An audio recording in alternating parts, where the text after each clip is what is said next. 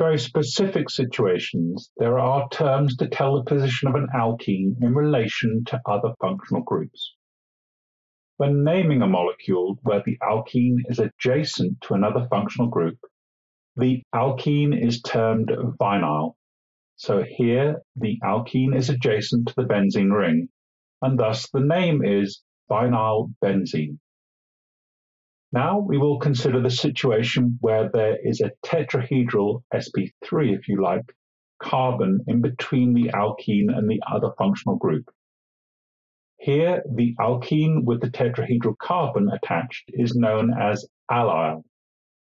So the molecule here is allyl benzene.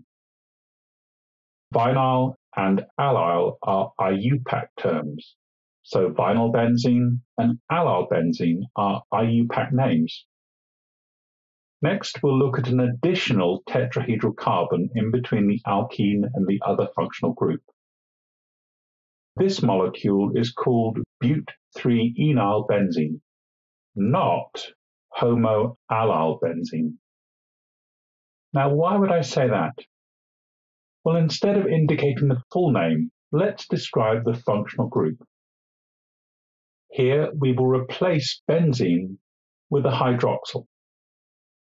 If we applied what we've learnt about the use of the term vinyl, we might describe this alcohol as being a vinylic alcohol.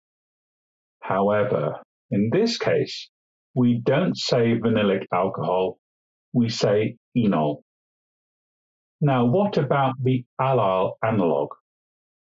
Well, here the extrapolation from the benzene case is valid, and one would describe this alcohol as an allylic alcohol.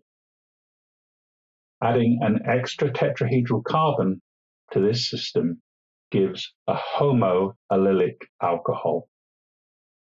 Clearly, this homoallylic term doesn't extrapolate from the benzene scenario. So your head might be spinning by now, not knowing which way's up. But what should you take away from this? Well, make sure you understand the IUPAC method of naming. But I now hope you're aware that there are other, older methods that sometimes chemists use when naming a molecule, and you can recognize them if they should come up. Today, when it comes to naming, we sit in between logic and tradition. IUPAC will always be correct, but people may look at you oddly if there is a specific case that you name the IUPAC way but has a commonly used traditional name. It doesn't mean the IUPAC name was wrong. It's only with experience that you get a sense of which case to use which method.